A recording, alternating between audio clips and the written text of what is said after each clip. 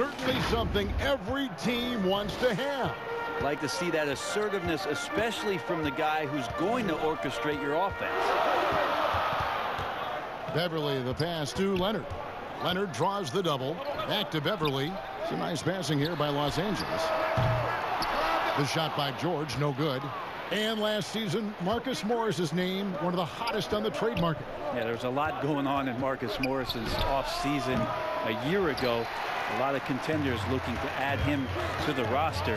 Handshake deal with the Spurs, switched to the Knicks, and then eventually traded to the Clippers. So grab your musical chair and try to find a seat. Matthews, no good. LA's gone 0 of 2 from deep here.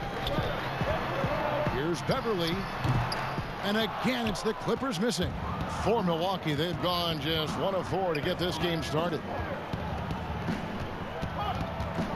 Back to Bledsoe. They double-team Bledsoe. And here's Antetokounmpo outside. Milwaukee, no good that time either. Really just struggling here in the first few minutes. 5 attempts with only 1 falling. It's good. Just feel like Patrick Beverly has incredible awareness for every second that he plays on the floor. Spots the wide open man, gets it to him. 2 free throws coming up, and they call the shooting foul. Marcus Morris picks one up there. And last season, Giannis Antetokounmpo welcoming his first child into the world.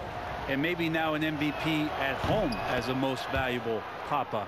The mother of his son was a volleyball player in her day, so you got to think, as this kid grows up, maybe the recruits are sending letters already.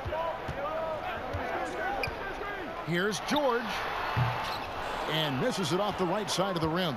Well, he finds some space in that in-between gap there. Too bad he can't release that one on target. And Antetokounmpo gets it to go. This is what makes Giannis such an elite player, his ability to score in those difficult situations down low with lots of bodies around. And we've got an update here, so let's check in with David Aldridge reporting from the sideline. Kevin, Doc Rivers gave me a few minutes to catch up with him.